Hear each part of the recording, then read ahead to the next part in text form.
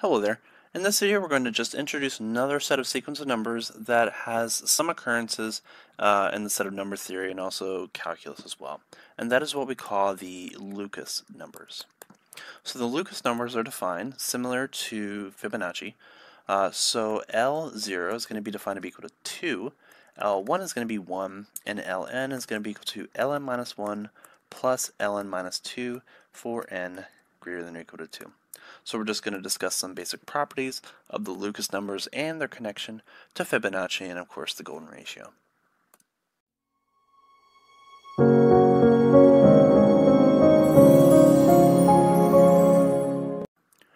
Alright, so let's just talk about the similarities that these numbers have with respect to the Fibonacci numbers.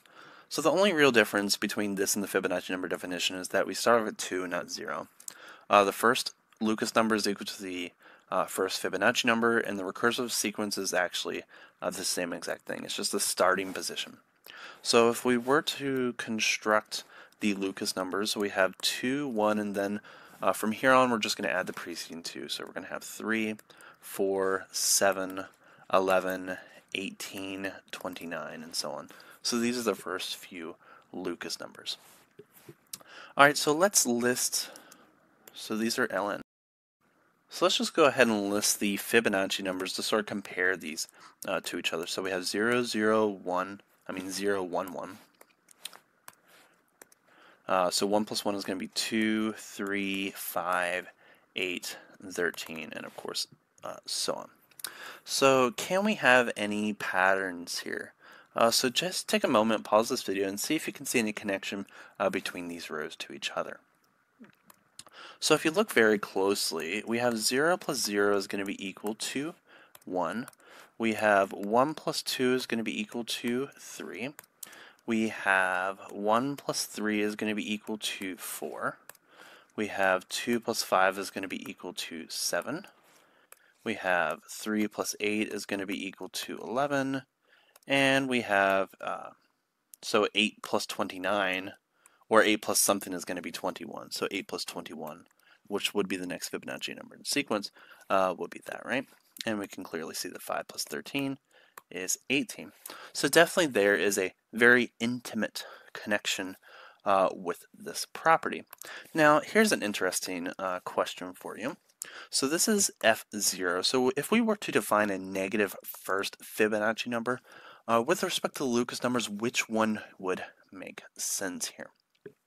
Right? So clearly whatever it is must add to 1. So f negative 1 plus 1 must be equal to 2. So it would only make sense, at least from this extension, that the negative first Fibonacci number should be 1, at least from this connection. So that's just something a little bit extra. But from this pattern, we can easily see that the nth Lucas number is going to be equal to the n minus 1th Lucas number plus the n plus first Lucas number, right?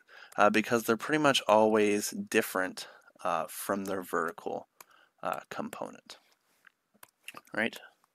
So that's the first property of Lucas numbers and how they sort of connect with Fibonacci.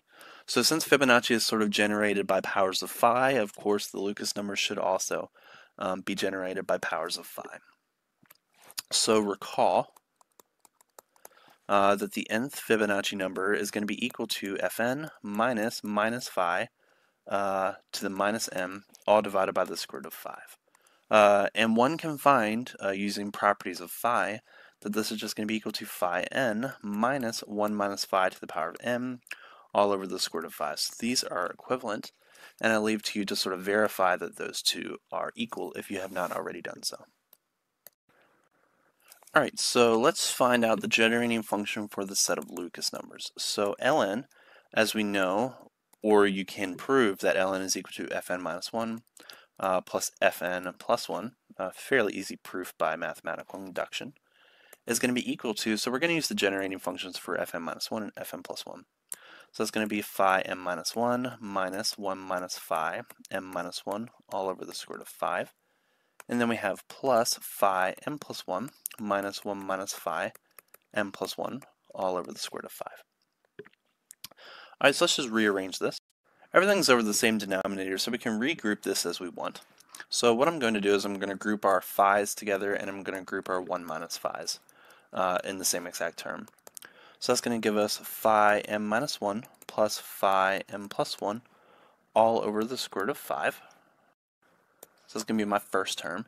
And then I'm going to have minus, so I'm going to have 1 minus phi to the m minus 1 plus 1 minus phi to the m plus 1 all over the square root of 5.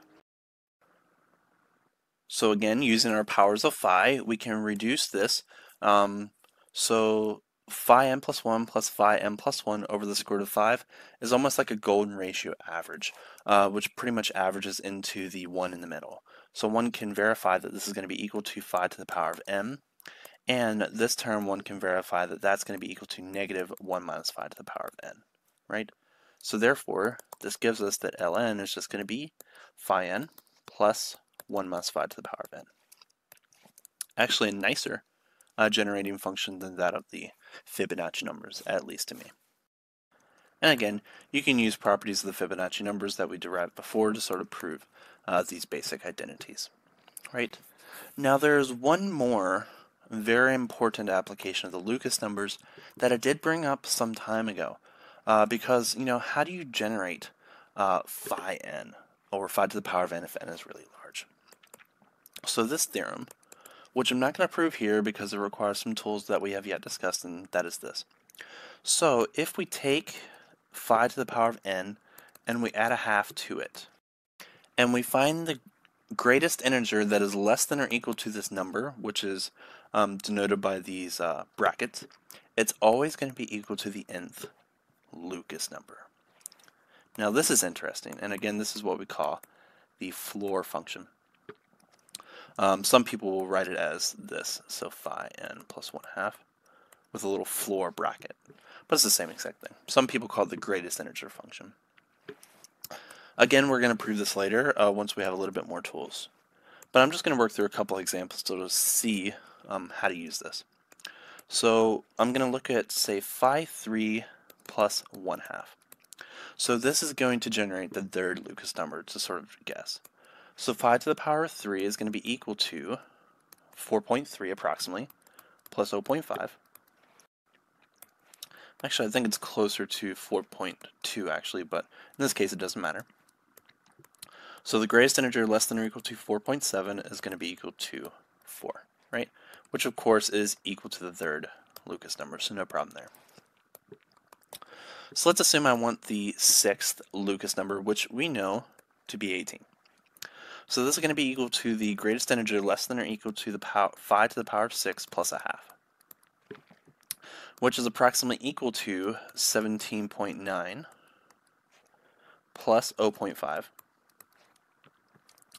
which is equal to the greatest integer less than or equal to 18.4, which is going to be equal to 18. So that. Now I have seen some people claim that the floor, or the greatest integer less than or equal to phi n, is Lucas number n. So in this case you can see that that won't be the case. So just be careful of that claim. Because it's not true, and this would be a counterexample to that, right? So what about the 25th Lucas number? So the 25th Lucas number is going to be generated by phi to the power of 25 plus a half, which you can of course get that to be approximately equal to 167,761.0, and then we're going to add 0.5 to that. But that 0.5 is not going to send it up to an integer. So that means the 25th Lucas number is going to be 167,761. Now, of course, we can, because this does require us to have powers of phi to the 25, and it's possibly easier to sort of generate what L25 is using just the recursive definition of L25. So clearly we can see that if we know phi 25, then we can easily get L25. But a very good question is, okay, what if we have L25? Can we use this to generate at least an approximation to phi of 25? Of course, that requires some properties and some serious discussions on the floor function, which we'll talk about later. But for now, we'll just leave that as an exercise to you to sort of see if you can figure out a Q property for that. Anyway, this is just the set of Lucas numbers, which has its applications elsewhere, which we'll bring up later. Anyway, hope you enjoyed.